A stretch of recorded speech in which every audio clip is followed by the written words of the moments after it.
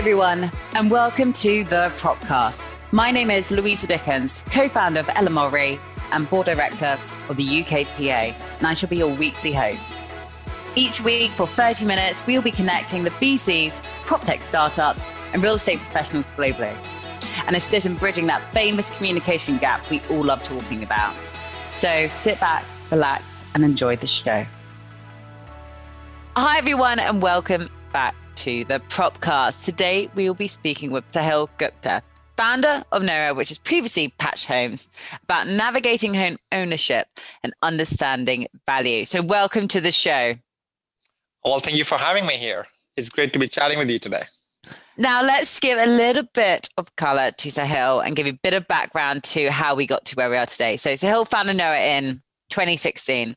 Nora partners with homeowners to unlock the value of home ownership to live the lives they aspire to. Now, Nora is redefining traditional finance products by offering home equity financing without the burden of debt or additional monthly payments. Sahil cultivated the passion for solving financial challenges for consumers by working in product development and strategy at Motif Investing, Slice and Melon Capital, a $400 billion investment firm managing investments for large pensions and endowments. He holds a master's in computational finance from Carnegie Mellon's Tepper School of Business and a bachelor's in electronics engineering. So thank you for joining us today. Now, let's get started hearing a bit more about your journey. So lots of people are listening from different industries, whether it's property, finance, other technology sectors. You started off in finance. How have you found yourself working in real estate technology? Yes, no, that's a great question, right? I actually started my career on Wall Street in February of 2008. And, depending on which way you look at it, it was either the best time or the worst time in financial services. And what I saw within my first 30 days on the desk was Lehman, was Bear Stearns go down. And then within my first 6 months, I saw Lehman Brothers fail, which was an iconic financial institution. But the thing that struck me the most, was that post the financial crisis, Wall Street emerged relatively unscathed, but the lifetime savings and housing wealth for millions of Americans just evaporated, and it never came back actually. So, that experience ultimately drove me to say there has to be a better way for people to manage their finances. There has to be a better future, I think, for financial services and real estate as an industry. And I left my job at BNY Mellon and I joined this company called Motif Investing. And Motif was a startup that was empowering everyday investors with the tools and a platform that was normally reserved for the top 1% of investors. And as a venture-backed company at Motif, we raised over $130 million from Goldman Sachs, from JP Morgan, from Foundation Capital. And being part of the early team, I helped build a platform that ultimately democratized investing for millions of retail investors and helping them invest like professional Wall Street does. And through that journey, I saw the biggest secret in US consumer finance, and that is most consumers are house rich but cash poor. And now what does that mean to be house rich, cash poor, right? What that means is, for majority of Americans, 80% of their wealth is locked up in their home equity. And as a result of which, because of their personal debt and a lack of wage growth, they struggle for cash flow, they struggle for affordability, and they don't have any savings. And this is the single biggest challenge that is facing a generation of US homeowners today. And in order to solve that problem, you can't just offer them another mortgage. You can't offer them another home equity loan, because that is like, robbing Peter from one hand to pay Paul with the other hand, right? You kind of have to attack the problem at its core. And for us, that meant we needed to make home equity access that much more easy, that much more affordable, and that much more debt-free. And that is why we started Noah. Noah as a company is built for homeowners who are house rich, cash poor. And the way we help them is we allow these homeowners to access their hard-earned equity without any interest or without any monthly payment. And in exchange for that capital, we take a portion of the future value of the home, essentially. Okay. So this is a form of equity-based investing or partnership-based investing that aligns the financial interest of both the consumer and Noah as the investor. Okay, I've got it. So your customer could be sort of every man or woman, the standard homeowner? Absolutely. So as long as you were a homeowner, Noah works with them. And over the past 2 years, we've seen, more than a 10x growth in the number of homeowners and the number of places we serve all across the US.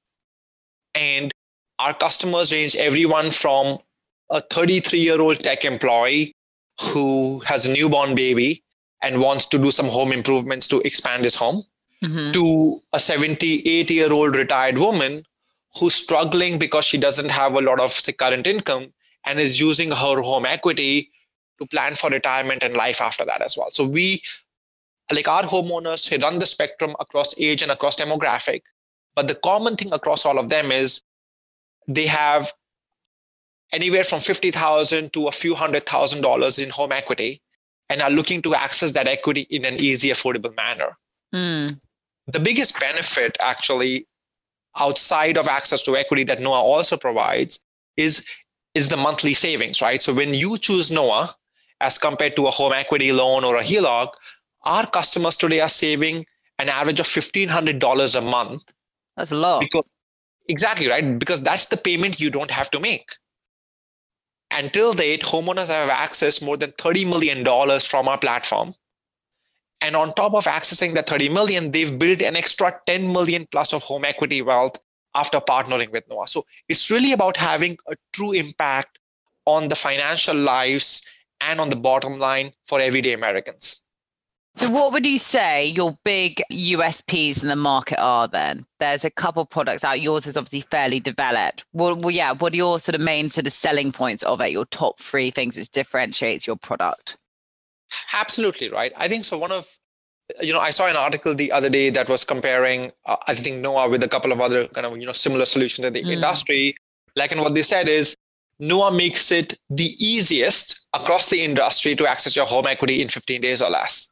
And these are not my words, these are words in the article, which I was extremely happy. Sure they're not. Well, I'm more than happy to send these only joking. But the thing that we believe, right? So life is stressful, right? And most homeowners are already struggling with cash flow, struggling with life, especially these days with the impact of COVID-19. Our job as a partner is to make it very easy to qualify. So on the Noah platform, it takes you 60 seconds or less to qualify.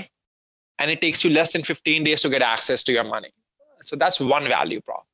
I think that the second thing is we understand that life happens, which is why we don't hold you to a certain FICO score or debt to income ratios and other things. So we don't use the traditional metrics that a lot of banks and lenders use. We actually use a more holistic underwriting platform that looks at not just your aggregate financial profile, but also looks at your asset, your home, and your home equity profile. And the combination of the two things allows us to give you the best pricing terms in the industry.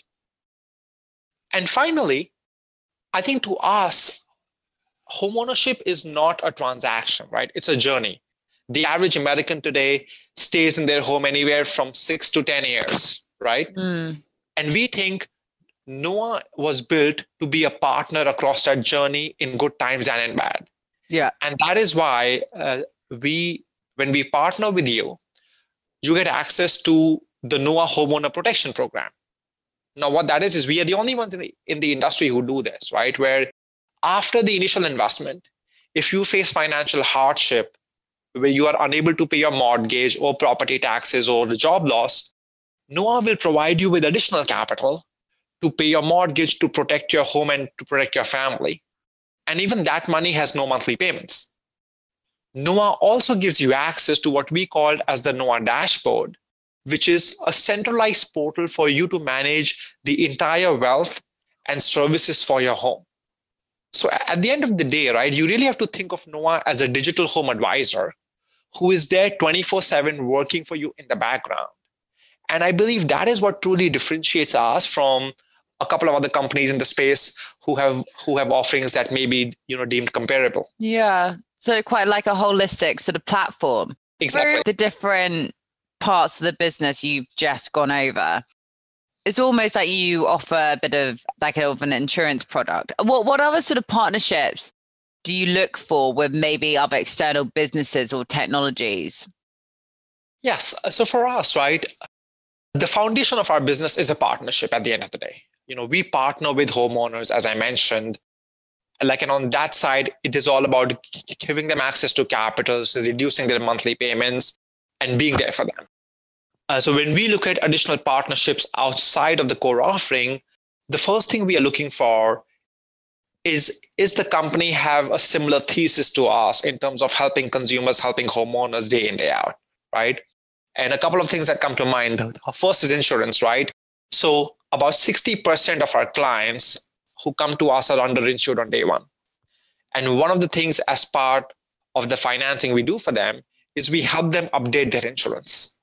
So there are times when we'll also work with third-party insurance companies to say, hey, there is an opportunity to provide better coverage or the same amount of coverage with better pricing to these homeowners who we believe would be great homeowner partners at the end of the day. So insurance partnerships are something that we're constantly looking at.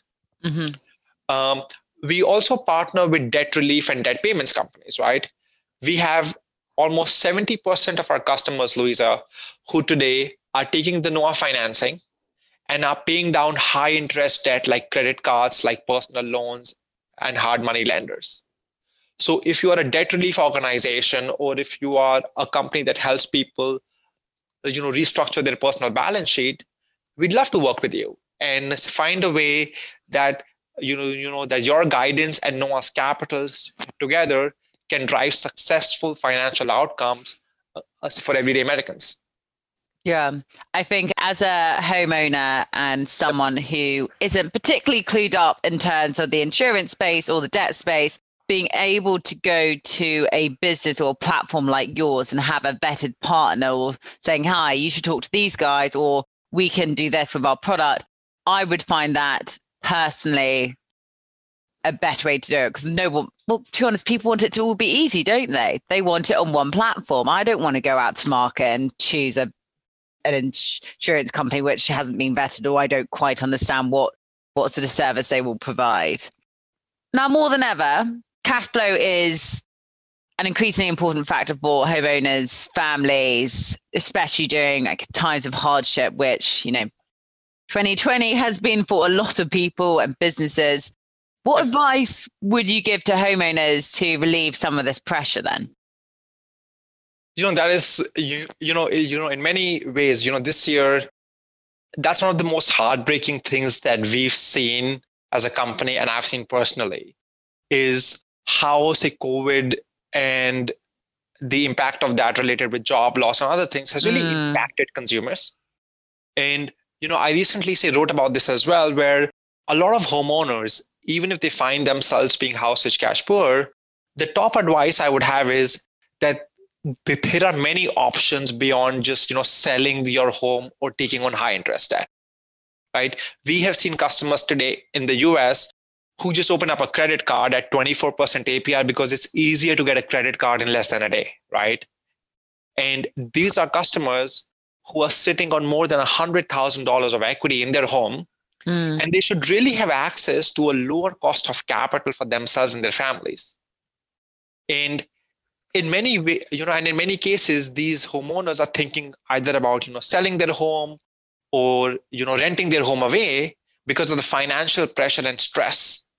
But I believe, selling your home or renting your home away is really that is counter to the American dream. I think the American dream and the global dream to a very large extent is having a home, having a family, and living in that home for as long as you want. And for these homeowners, I think expanding their horizon and thinking in a more innovative way, the equity investment that Noah offers and other companies you mentioned as well, I think that's a great solution. Yeah. Because firstly, it's not debt. It does not sit on your credit report. It does not count towards your obligations on a monthly basis, and it does not have a payment. On top of it, a lot of the homeowners we worked with, right, about 69% of the homeowners who've used it for debt payoff, about 30% have used it for home improvement. It really drives successful financial outcomes. It puts the homeowner back in control of their home. And I think that's the most important thing, right? You own your home.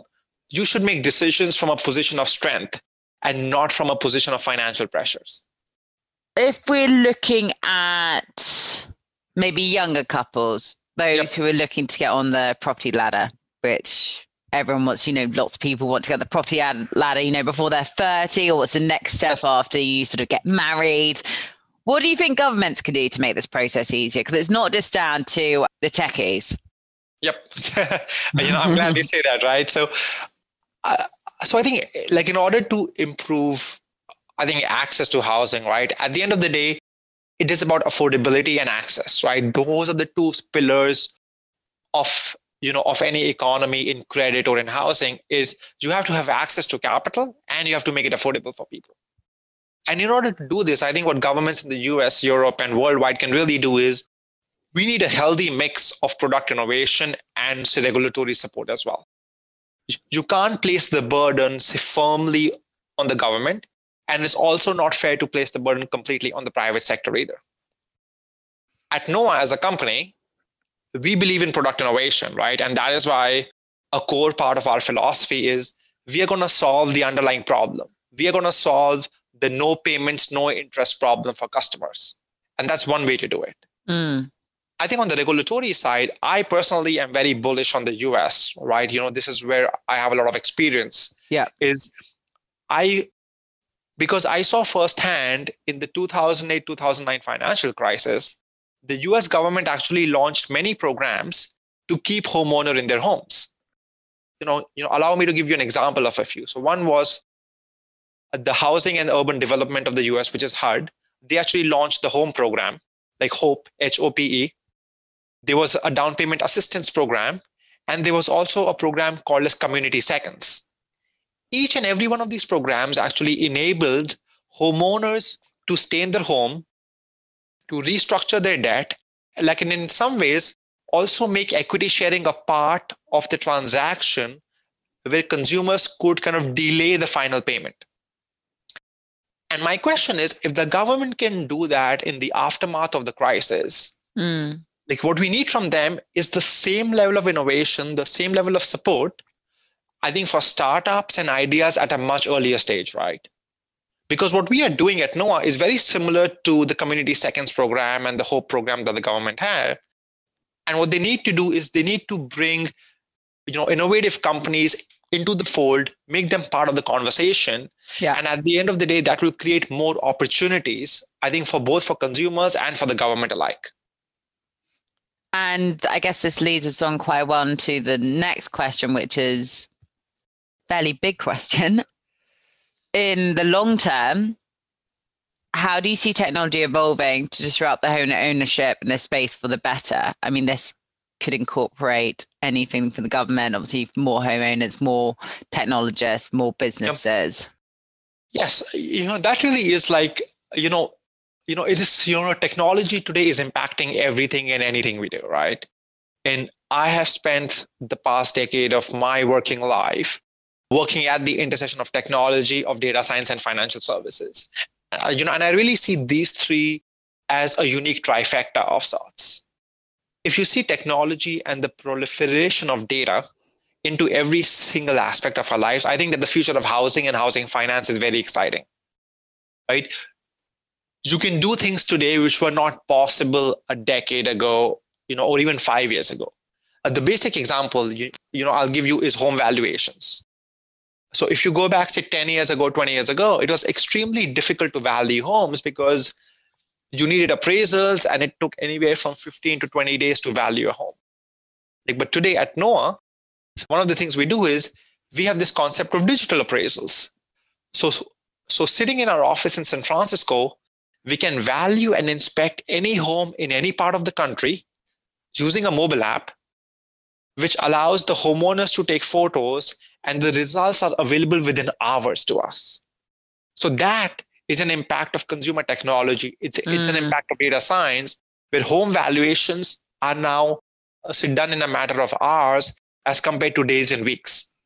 The impact of this is you actually can get funding in a week, rather than waiting for 40 to 50 days on average. Yeah. The other impact, I think about it is, I remember, back when, I had a friend applying for a mortgage. He would go home, he would print his documents, he would scan his documents. It took him a couple of days to submit his application online. But today, I think companies like Noah and others are allowing for digital applications, which means, our customers can link bank accounts, they can link their tax forms, they can link all of the digital information online within a matter of seconds, which means they don't have to upload documents, they don't have to scan anything. And it is that much more secure. This is also the impact of technology, which is making information sharing and information processing that much easier and faster. Right? So these are two examples in which we use technology. I think another example we've seen is, and this is one of the blessings of COVID-19, if there was any. Yes, it actually has accelerated digital showings. You can now view any home in the world just sitting from your laptop and from your phone, because every single home has been mapped into a 3D tour viewing, right? You have e-notary, you have virtual tours. So I think all of these trends will make homeownership that much more affordable and that much more accessible to not just young couples, but I think couples and families and individuals everywhere in the world. And I think this is going to be the norm of the future. You will expect to know and see everything about a house even before you walk into it. You will expect that your housing finance application takes, minutes and not days. And you will expect to be approved and funded in a matter of hours and not weeks. And I think this is where, I think entrepreneurship is so exciting, right? That you have these innovative ideas, these products that come in that utilize technology, that utilize data, and then can distribute those ideas all across the globe. I think from personal experience, from someone who, when I finished university, my first job was an estate agent, so basically a broker in the US. And now obviously I do recruitment, but from being an estate agent to also buying a property, and now I'm selling a property. It's mental to think how technology has changed in the past 6 years and how fragmented it is, but the huge opportunity to make it slick, simple, more cost efficient was exactly what your product is doing. And yeah, there's so much growth that needs to happen, and I'm very excited to see how, I guess, for your product, hopefully it can come over here to Europe. Absolutely. So you've obviously expanded across various states in the US, and congratulations in that. Are there any states or areas you've seen more uptake, or what sort of trends have you seen? Yes, over the past 15 months, we've expanded from our first market, which was California, and Noah is now available in 11 different states and covers about 53% of the US real estate market. I think what we've seen is the impact of being house rich and cash poor is the same across all markets. Now, in certain markets like California or Colorado or Washington, D.C., because in those markets, the cost of living is higher, what ends up happening is that your mortgage is more expensive, everything else included. So the degree of pain and the degree of financial pressures felt by homeowners in those markets is more than, say, parts of the Midwest like Chicago or Texas or anywhere else. For example, it is no coincidence that in places like, say, Colorado, Washington, and California, home prices are also higher because of the natural imbalance between supply and demand of housing in these markets. So these tend to be places where we have a lot of our homeowners, right? And I'll give you a story. One of our clients recently, she was a small business owner, and because of COVID-19, she was unable to qualify for a small business loan. So instead, she worked with Noah, and she got access to about $50,000 of home equity, and she used that money to start her own small business. And to me, that is amazing because you are now seeing people think outside the box, right? The capital that we provide is not just for home purposes, it's for small businesses, it is for retirement. And I think that story is the story of every single city, every single state in this country. What's next for Noah in 2021? What's next for Noah in 2021? So I think it's more of the same, honestly. I think we are excited about, what we offer people today. And, our goal is that every single consumer, every single homeowner in this country would have a Noah contract because they should adopt more innovative products. Mm-hmm. And we are excited to kind of bring our product to more and more people, really. On the exciting side, we have a couple of others product and features planned as well, which like in the next 3 to 6 months, you'll see us rolling out to fulfill our promise of making home ownership more affordable, more accessible, and in some new partnerships as well. Yeah, bro. Well, I'm looking forward to it. We are coming to the end of the podcast. Is there any bit of advice you'd like to leave our audience with, and also the best way for them to connect with you and Noah? I think the best piece of advice that I could share is think outside the box. I think no matter what you're doing, whether you're looking to buy a home, sell a home, refinance, your personal life or your career, I think when you think outside the box, when you push yourself to be creative, you will often see answers and solutions that you didn't think were possible. I know that's true for Noah, that's true for me personally. So that is something that I believe in. And best way to find me is, say noah.co, that's our website, and my email. I'm more than happy to kind of share it as well. Would love to hear from people, not just in the US, but all over the world. Awesome. Well, look, Sahil, thank you so much for joining us today on the Propcast, and I'll catch up with you after the show. Absolutely. Thank you so much for having me once again. It's been an absolute pleasure. Thank you for joining us this week on the Propcast, and a big thanks to our special guests. Make sure you visit our website, www.lmre.co.uk, where you can subscribe to our show, or you'll find us on iTunes and Spotify, where all good content is found. Whilst you're at it, if you found value in the show, we'd appreciate if you could rate and review us on iTunes, or if you simply just spread the word. Be sure to tune in next Tuesday, and I'll catch you later.